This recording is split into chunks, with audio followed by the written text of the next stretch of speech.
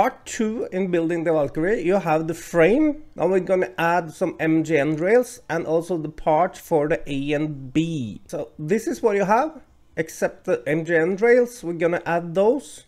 And we're going to add the A and B printed parts. For placing the MGN rails, you can take a look at the drawing.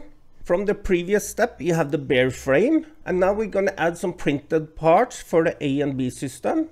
Or the X and Y if you want. And also some MGN rails. You're going to end up with what you see on the screen right now. With some printed parts, the X-axis, and the MGN rails for the Y-axis. First, we're going to start with the printed parts. And you want to add the front and the rear idler brackets, which is currently blue on the screen. We are using M5x10s and T-nuts inside the T-slot. And you want to assemble the bracket before you put it onto the frame. All these 4 idler brackets are supposed to have a gap of 3 mm from the Y profiles to the brackets.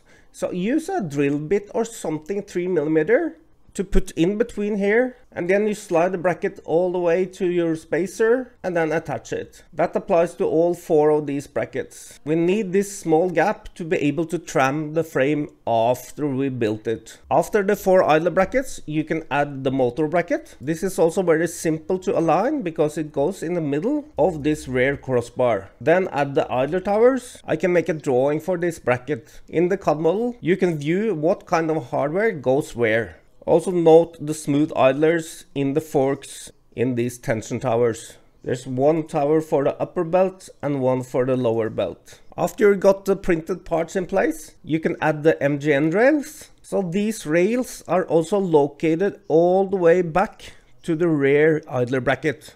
You can now add the Y carriers, these guys. Make sure to assemble everything before you put them on the frame.